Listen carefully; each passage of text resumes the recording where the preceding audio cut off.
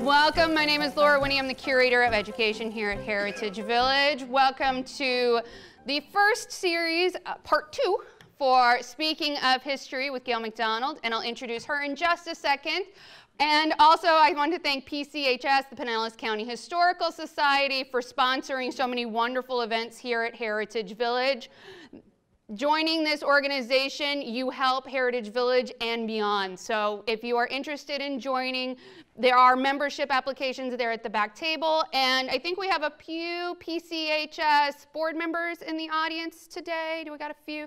Raise your hand. So if you have any questions about PCHS, you can ask one of those people that grudgingly raised their hand when I called them out, okay? All right, so without further ado, I'm going to introduce Gail MacDonald, who has come to talk to us about Morton F. Plant, son of Henry Plant.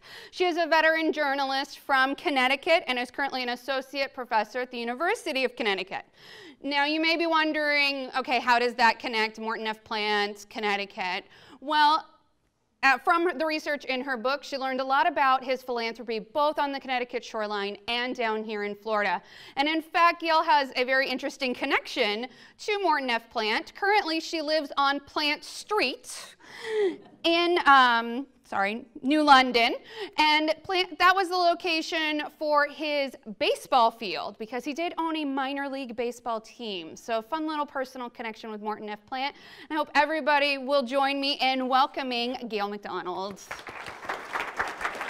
Take it away. Well, thank you very much for coming out today. And I do have a teacher voice because that's my other profession. And I like to say I'm a veteran journalist because it sounds a lot nicer than saying I'm old. So I'm going to talk about Morton Plant today and his contributions and the book is called Connecticut Shoreline because he did have a lot of focus on that area and a lot of impact on that area. But as you'll see as I talk about him, he also had a lot of impact down here, along with his father, who you probably know a lot more about, is Henry Plant. So he traded his New York City townhouse to famed jeweler Cartier for a $1 million string of pearls that had caught his wife's eyes. He cemented the success of a new women's college in New London, Connecticut, with a $1 million donation that allowed him to end a Board of Trustees meeting and go watch his baseball team play. After his son was injured in an automobile accident, and he couldn't find suitable local health care in the Clearwater area, he pledged enough money to make possible the establishment of the hospital that still bears his name.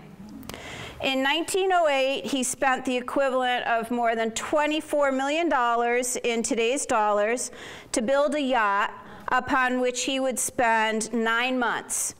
It required a crew of skilled and non-skilled workers who would see global sights few members of the American working class of that generation had experienced, and earning some of them 10 times the average pay of that day. Morton F. Plant enjoyed the wealth that was largely amassed by his father. He played hard, he spent lavishly. He also gave back to the community in ways that long endeared him to the locals in his hometowns and still has an impact a century past his death. So 1852 was the year that Morton was born, and 1868 was the year that he went into his professional life. He did not go to college.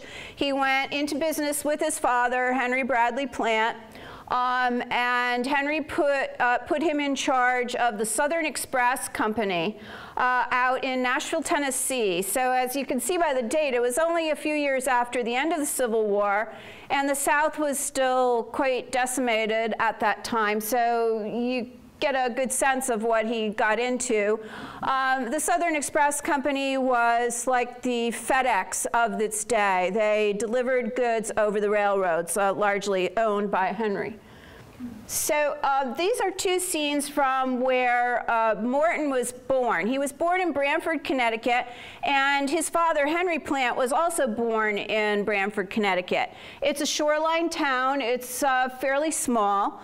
But at that point, it was starting to become a place where people were coming in the summertime to spend some leisure. There was an emerging middle class, and people were starting to get some time off, and there was also transportation that was starting to develop that would allow people to go to the shore for a day. So these are some scenes of what it would have been like when Morton was growing up in Branford.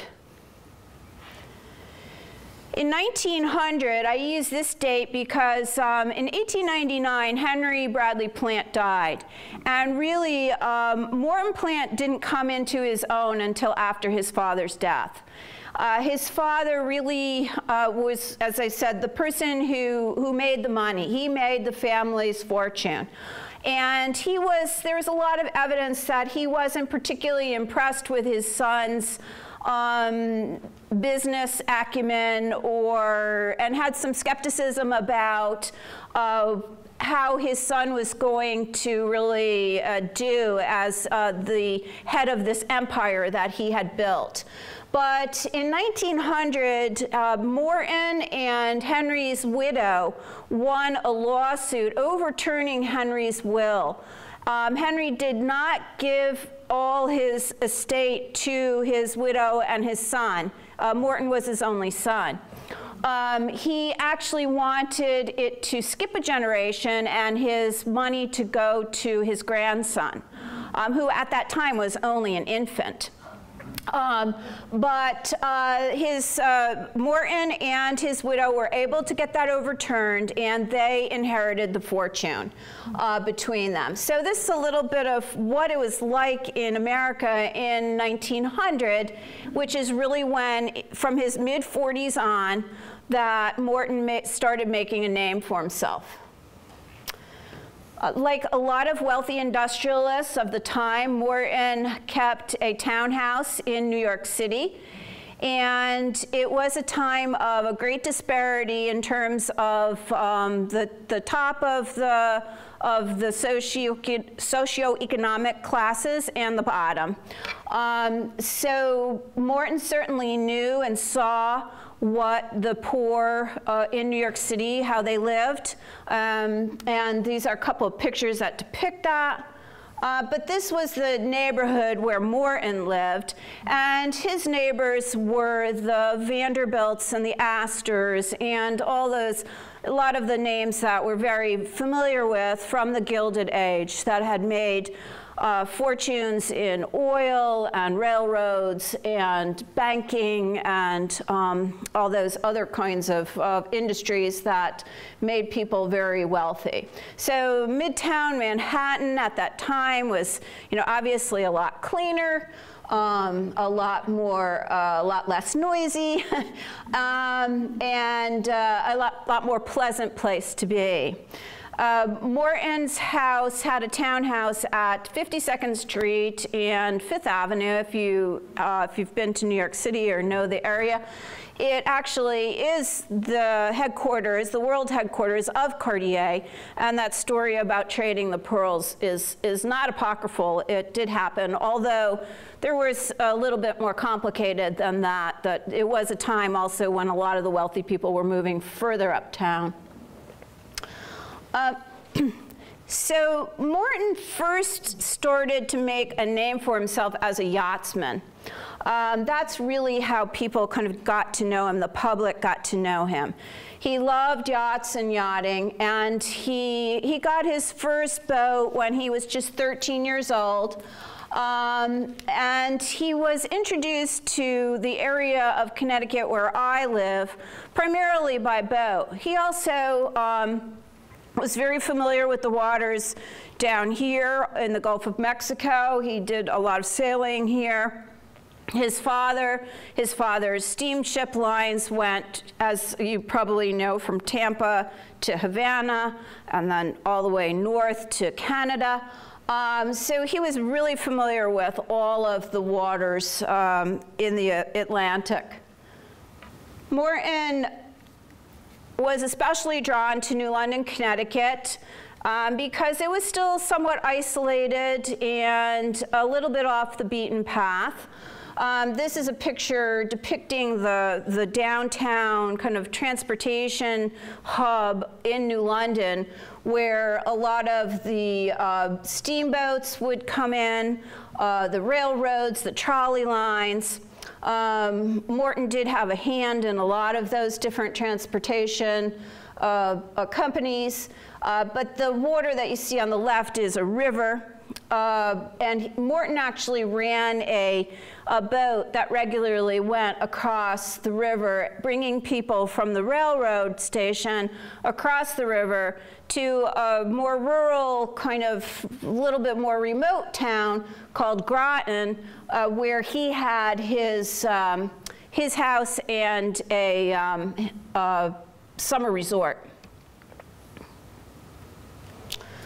The biggest boat in this postcard depiction of the Yale-Harvard boat race is one of Plant's yachts. He owned many boats, as I mentioned, some of which were called the Parthenia, the Venetia, which I'm pretty sure this is of the Venetia. It was a steam yacht. The Shimna, the Kanawha, Thelma, Elena, Venatus, Nellie, and Maisie, which were both named after two of his three wives. Yeah, the first one didn't get one named after. So he was a big supporter of the Yale-Harvard race. He loved Yale University. Well, at that point it was Yale College, and he actually did donate quite a bit of land and money to Yale through the years, even though he never went to college. But it probably was because he spent a lot of time as a child with both sets of grandparents, one of whom was in Branford, and one which was in New Haven, Connecticut. So he knew the New Haven, Connecticut connection and how important Yale was to Connecticut. And so he always had a great love for Yale. He ended up, he regularly entertained the Yale team when they came to do their practice before the big regatta.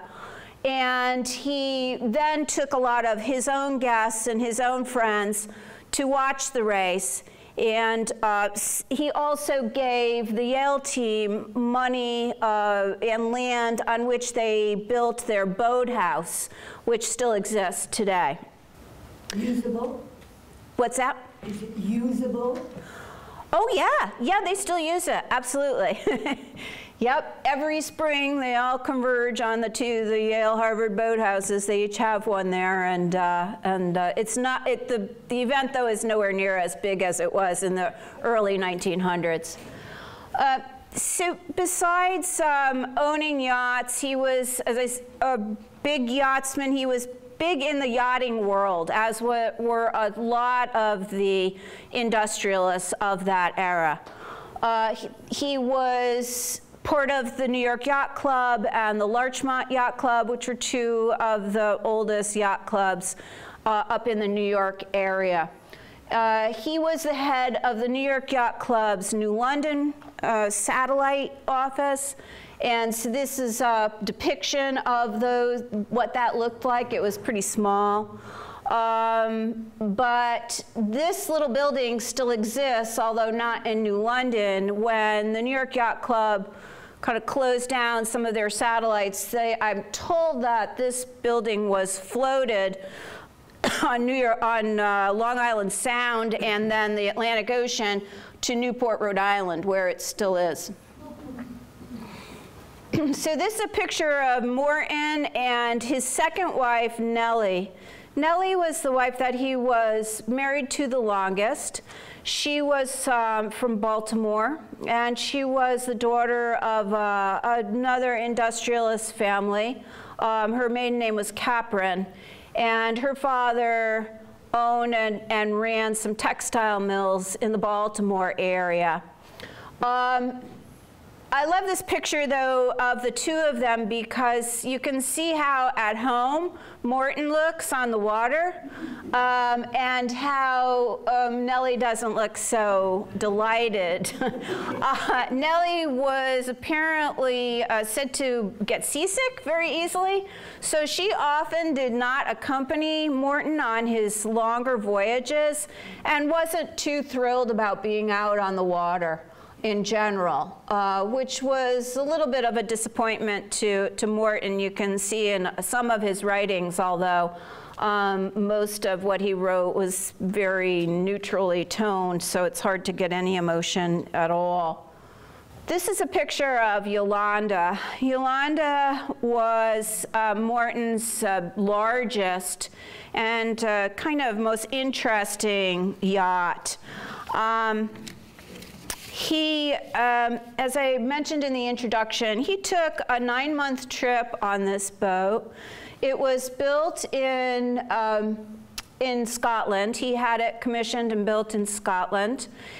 He left New London in October of 1909 on Yolanda for what became a 9-month trip that he wrote a journal that was later published in a little book that you can see in different places. Some libraries have it, and there's actually a copy of it in the new Bellevue.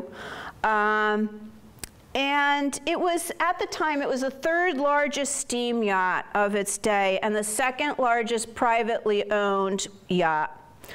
It was longer than a football field. It carried 400 tons of coal. And it cost $1 million to build, which today would be about $24 million. Although Morton tended to shun the limelight for the most part, there was something about this boat that he really was, he kind of got on the PR circuit about.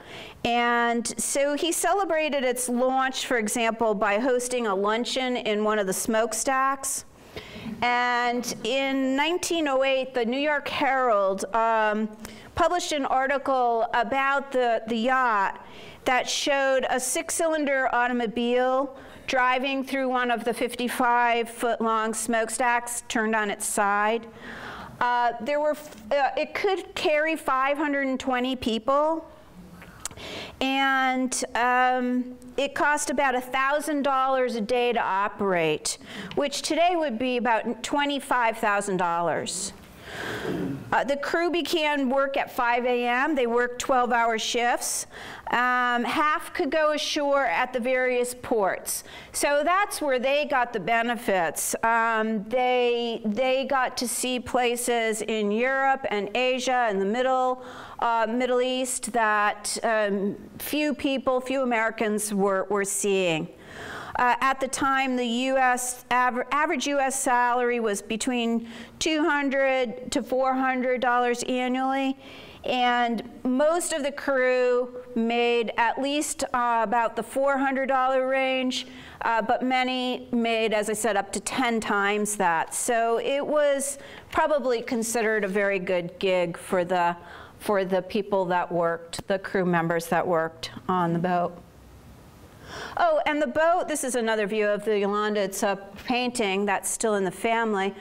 An interesting thing about what happened to Yolanda was after Morton sold the boat, it was sold to the Empress of Russia. And the same person who captained the boat for Morton worked for her. During World War I, it sailed into German waters, and it was going to be taken control of by the Germans. Charlie Barr, who was aboard who was at the helm, was able to escape the Germans and got it back into British water. But the concession was that he had to let the British take control over it. So it became a British military ship, and then later was actually scrapped. This is another of Morton's boats. This is the Ingomar. And as you can see, the Ingomar was a racing sailboat. And it was a 127-foot schooner. It won 21 prizes in 25 races.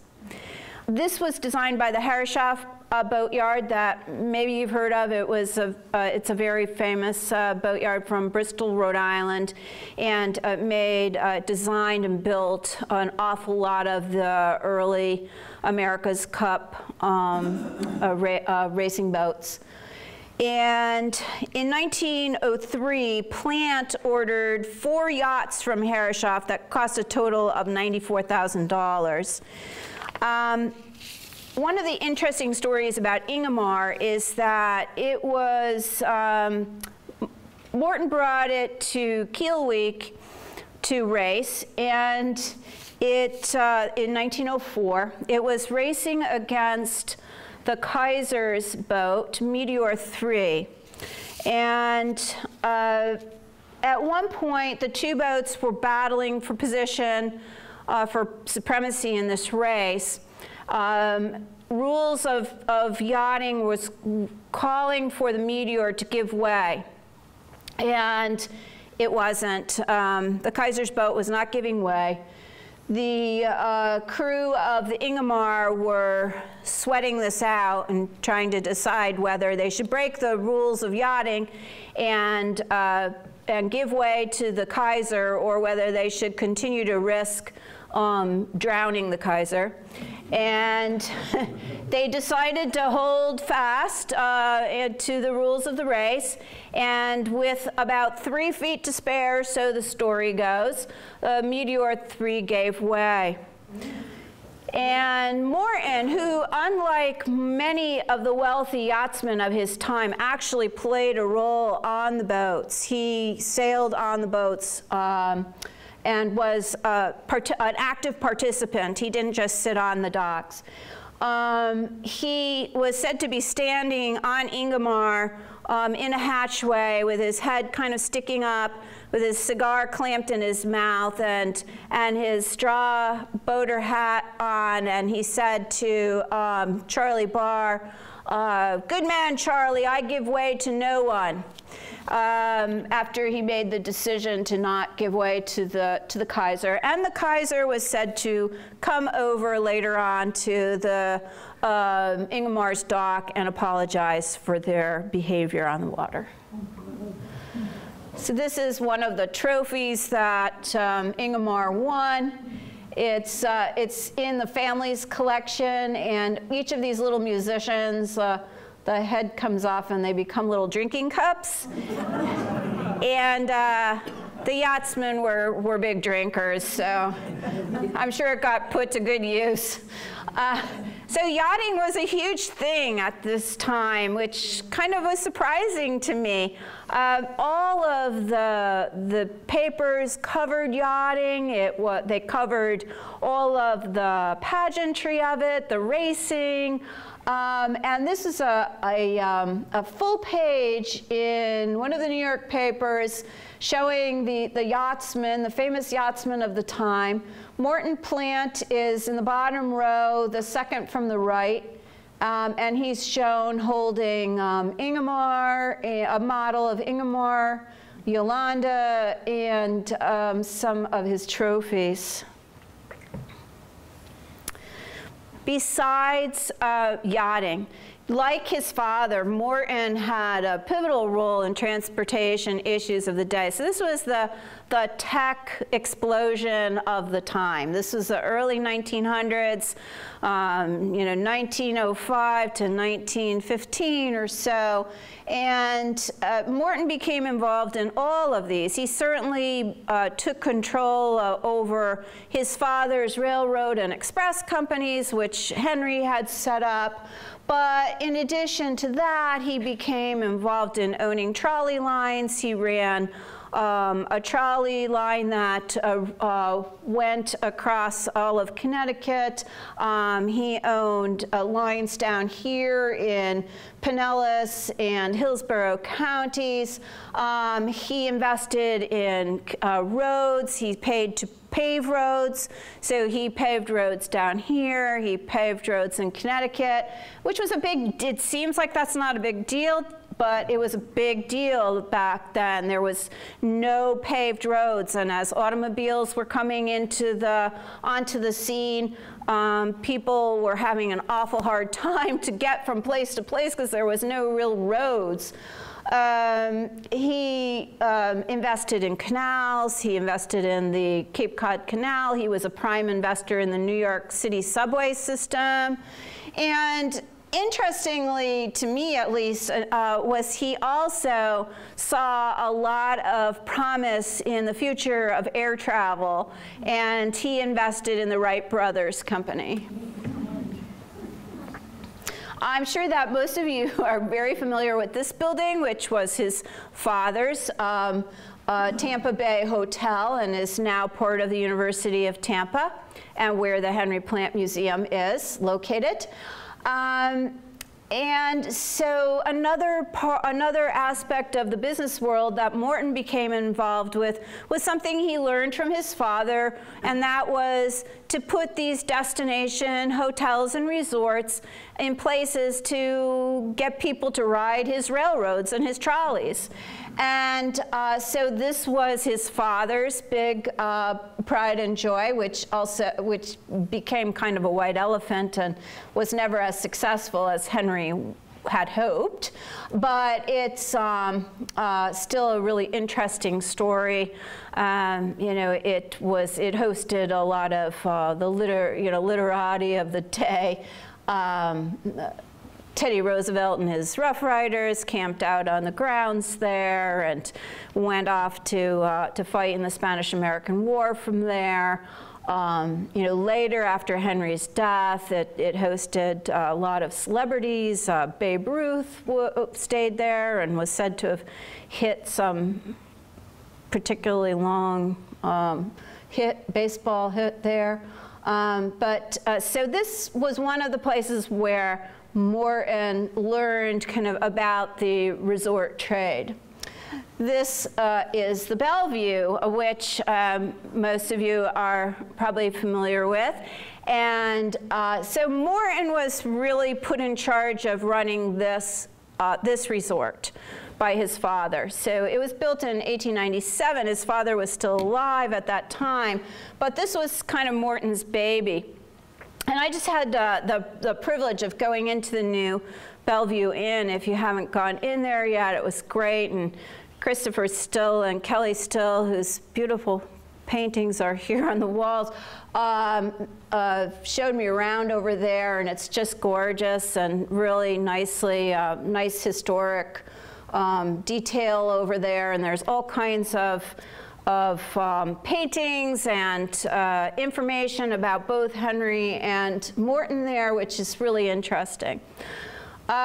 So Morton was running this resort.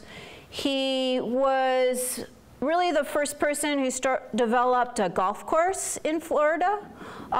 It was thought at the time that that you could not sustain a golf course in Florida.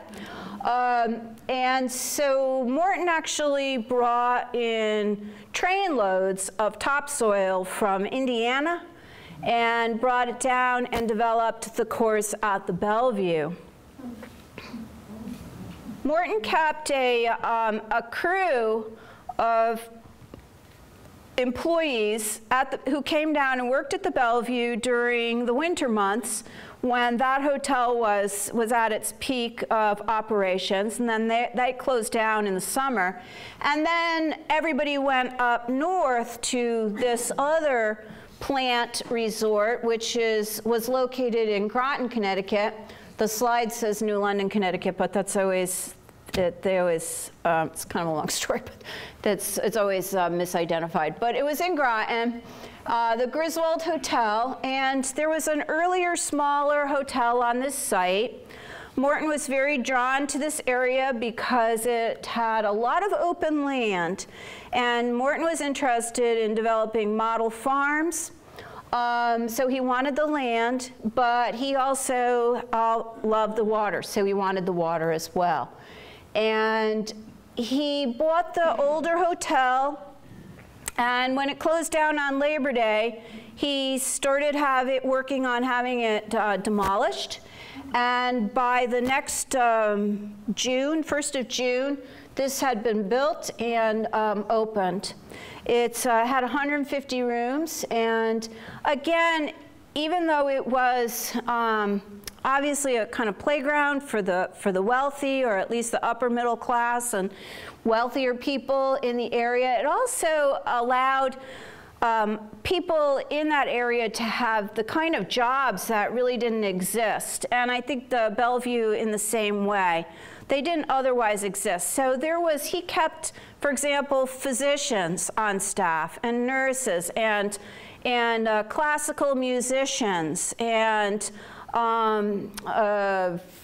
people that ran the boats. He kept people, automobile mechanics, and chauffeurs, and the top chefs. So those people would not have really found much of a niche in New London and Groton, Connecticut, or probably in Clearwater, Florida at that time. This was Morton's summer home. It's called Branford House. The building is still there. It was largely designed by his second wife, Nellie. She was a very educated woman, and she always had an interest in architecture. It was completed in 1903. And in addition to the house, it was known for its elaborate gardens and flower conservatory, and where they grew exotic fruit, and they had oranges in the winter, which was unheard of in the Northeast at that time. They grew orchids, and so it was quite a showcase, quite the talk of the area. But they only really spent a couple of months a year there. This is how the building looks today. It actually is part of the University of Connecticut. Our Southeastern Connecticut branch campus is located there.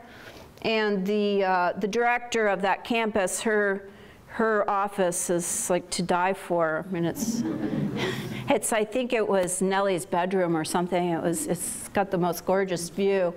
The lighthouse was not there when Morton was there, but that little island out in the Fisher's Island Sound also was owned by Morton, and that's kind of interesting because there was a fertilizer plant on the island when Morton bought this peninsula. And Morton didn't really like the smell, as you can imagine. So he bought it and got rid of the fertilizer plant, and then it was a place where his, much later after his death, his granddaughters used to play out there, and he kept some sheep out there sometimes. So this is, the Branford House is still used as an event venue. And this is one of it's kind of hard to see, but it's from these hand-colored photographs that were taken by the architect and are in the University of Connecticut's collection. Very elaborate, a lot of heavy tapestries, dark paneling, very, typical of the wealthy of that time. This is what a lot of the area was known for, and Plant was known for, was the keeping of these big greenhouses and this model farm on the property there. This is the construction of Branford House. He brought in, he used all the local stone. It was just like, it's this peninsula, it's this big rocky peninsula, and they quarried a lot of the granite right from the site to use in the house construction.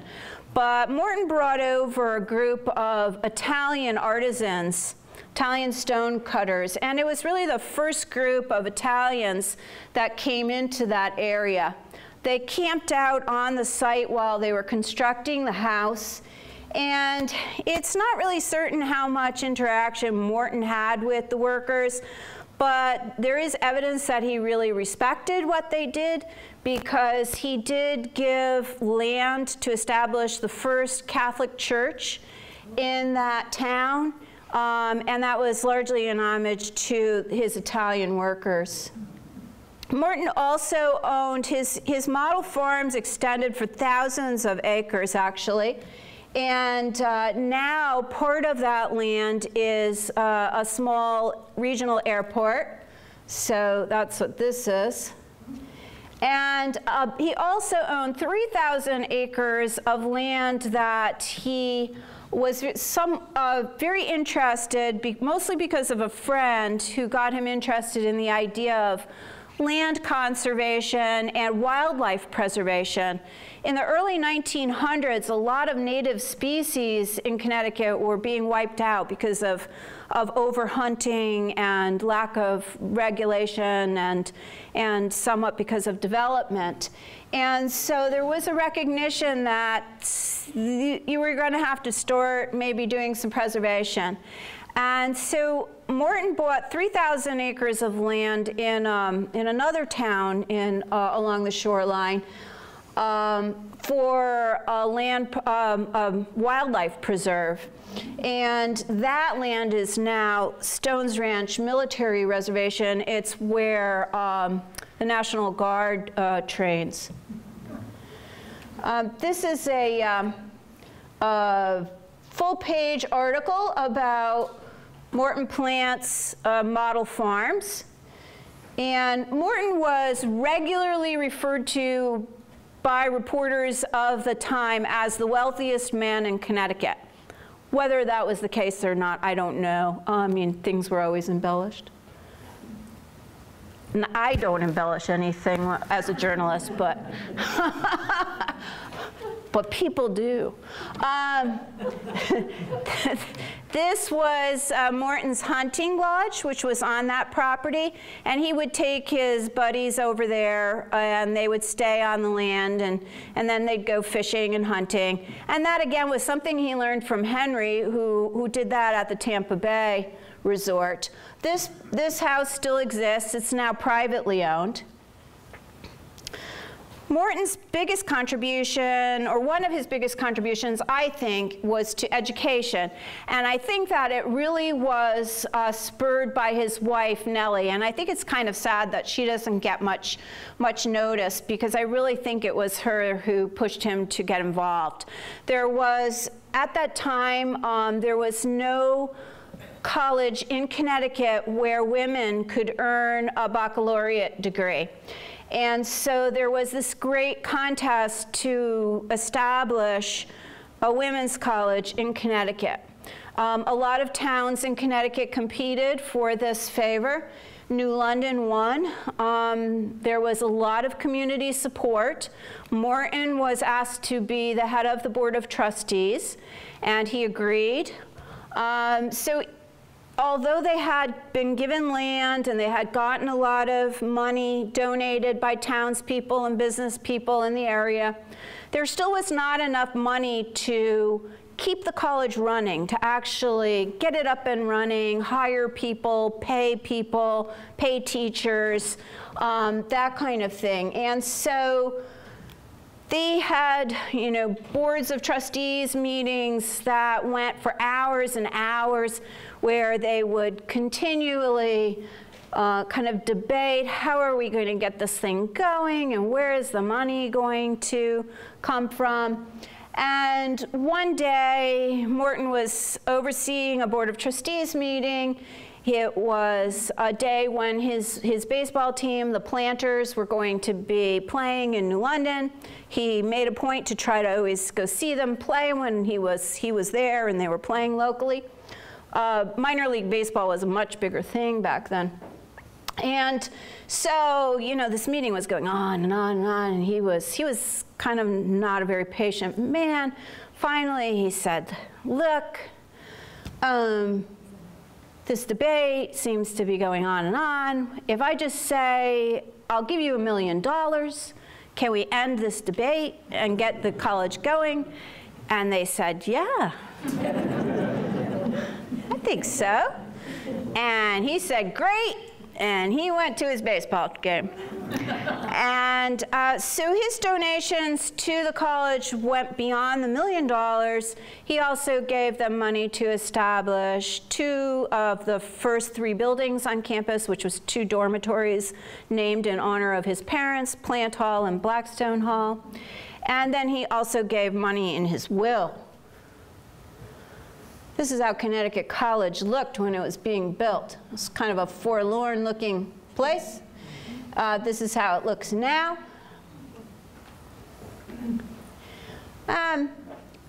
This is probably closer to something to your neck of the woods here, although you may not be so familiar with how it looked at that time.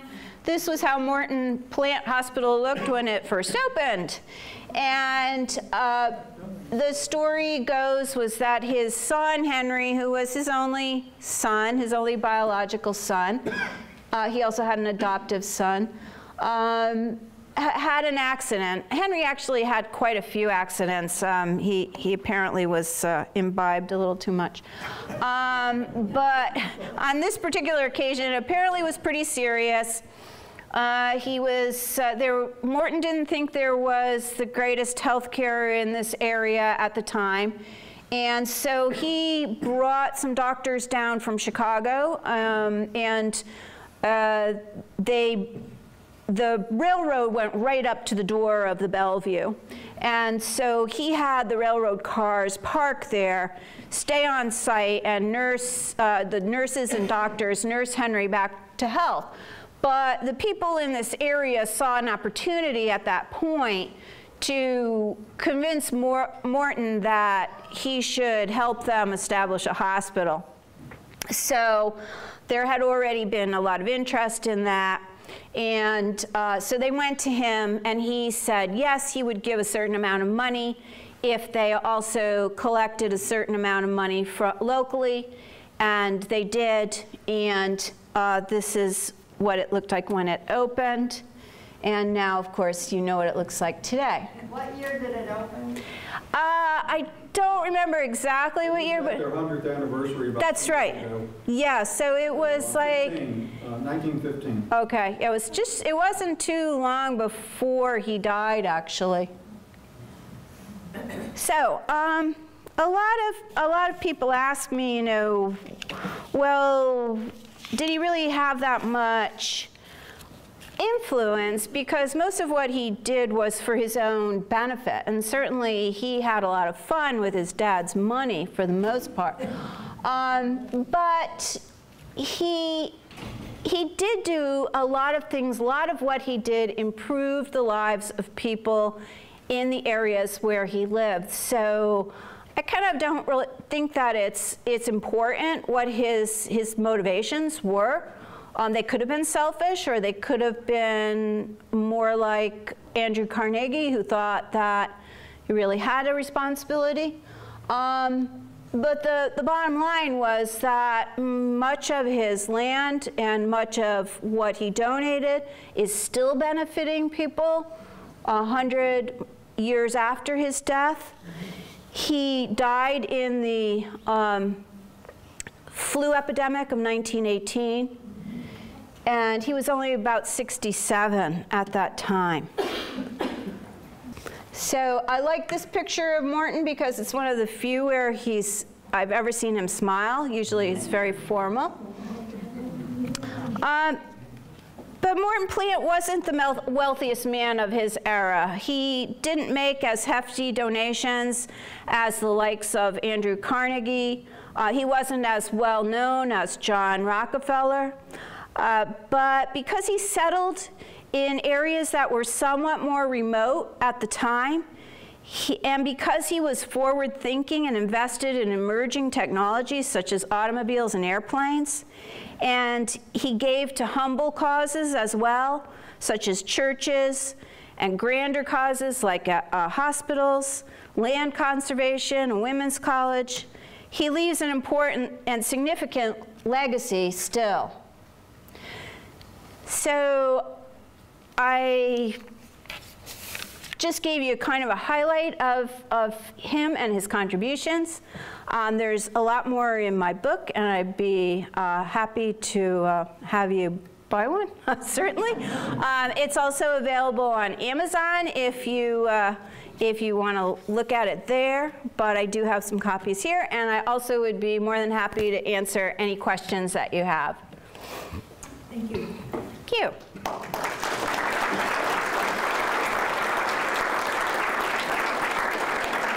Yes, sir. Yeah, Morton died about age 67, about, his father was 86.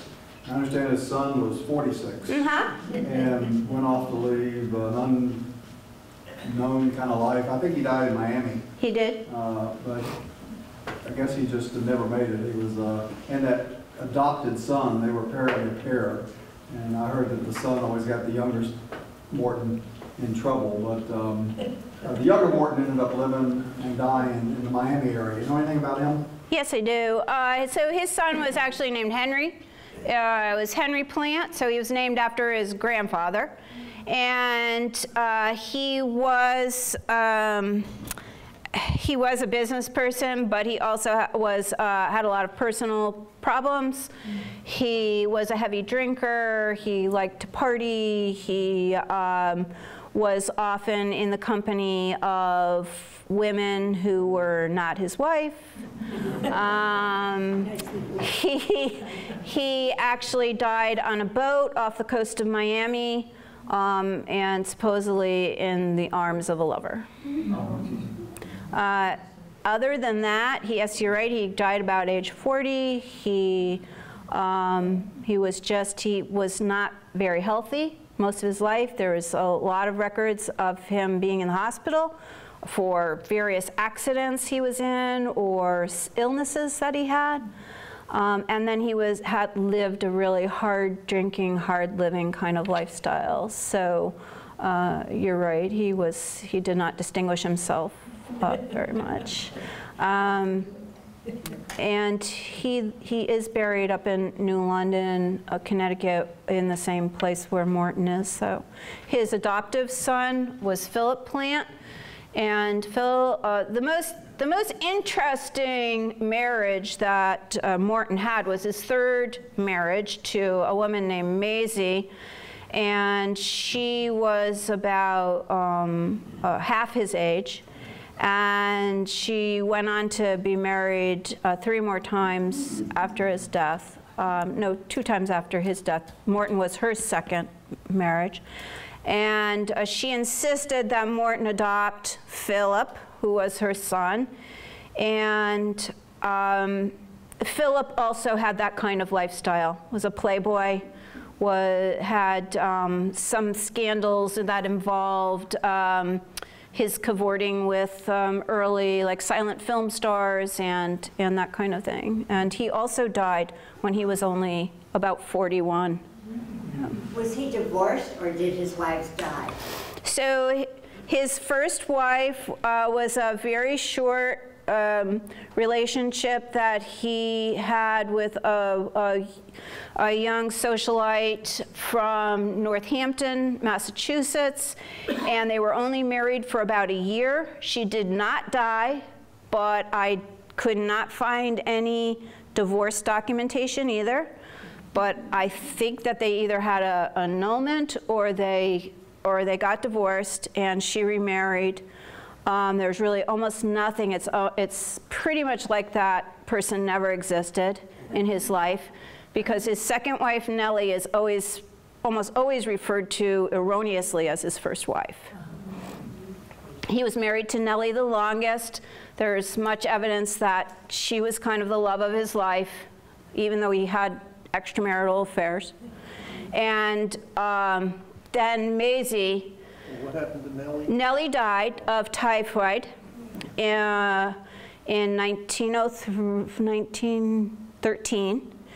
And then within a year, he married Maisie, who looked a lot like Nellie.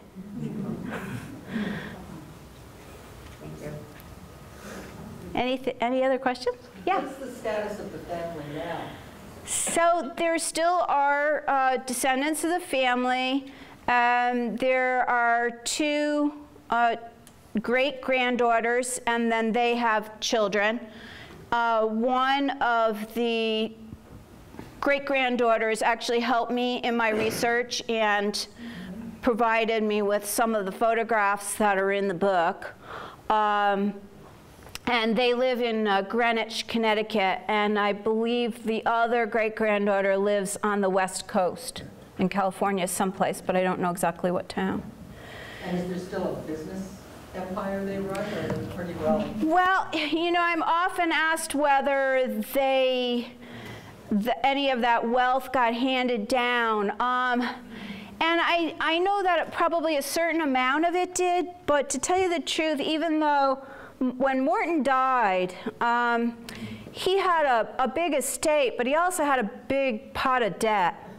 And I mean, there were a lot of things that were particularly lavish. I mean, he had a whole cellar full of expensive wine and champagne that was worth, you know, tens of thousands of dollars. But a lot of what he had, he invested in a lot of local companies that were not good investments. His trolley line was always in debt and went under very shortly after his death. So a lot of the money started to really get dwindled down. There was a big tax dispute after his death that resulted in that land in East Lyme, that was the conservation area, that being forfeited by the family and over to the state. And his estate in Groton, where the Branford House was, actually when Henry died, when his son Henry died, his widow came back into the picture and wanted that land back. And so there was another dispute, and the survivors were counseled by lawyers at the time to kind of give it up and just put it on the auction block. And when it was auctioned, which was at the end of the Great Depression, it was considered a white elephant. And the state bought it for, you know, fire sale prices. I was always a little bit suspicious of that, but they did get it. And so I think that a lot of what the descendants have now is kind of what they made and less handed down from the plant fortune. The picture you showed of the first Morton Plant Hospital, yes, that building is still there, isn't it? There's a building up there that looks very much like that picture. You know, I don't know. The hospital provided that photo to me, and I know that they had their anniversary, and I talked with them, but it was not ever clear to me about the actual building there. Any other questions? All right. Well, I'll be here for a while. Again, I have some books over here, and I'd be happy to answer any of your questions personally. And again, thank you for coming.